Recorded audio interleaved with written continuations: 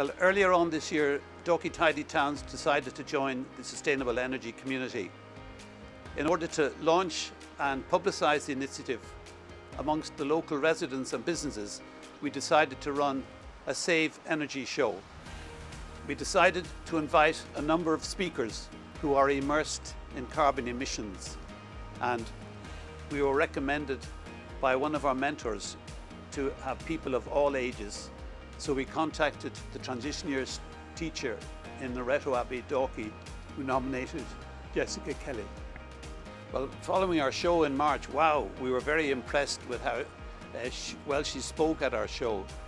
With young champions like this, the sustainable energy goals will be achieved by everybody. That's why we nominated Jessica for the Emerging Champions Award. Dalkey Tidy Towns, when we got the news last week, were delighted to hear that Jessica had won the award, and we are very proud of her as a local.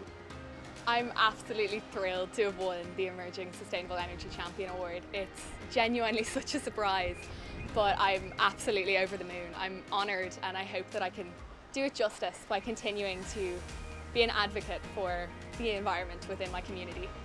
So I can actually trace my interest in sustainability back to a school science fair when I was 9 or 10. I was living in California at the time, and innovation was just everywhere. And I made a project. I built a small little circuit that took the energy generated by a spinning bike wheel and used it to cool your water bottle as you cycled. And for me, that moment, I realized that energy is everywhere if you know where to look, and the rest is history.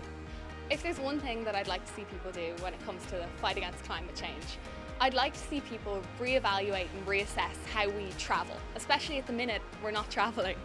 So we have a golden opportunity to think about how we can cut the environmental costs of our journeys. Even if that just means walking, cycling, sharing lifts, or even just doubling up some of our journeys to make the most of our resources. I think that we've a golden opportunity right now, and we should make the most of it.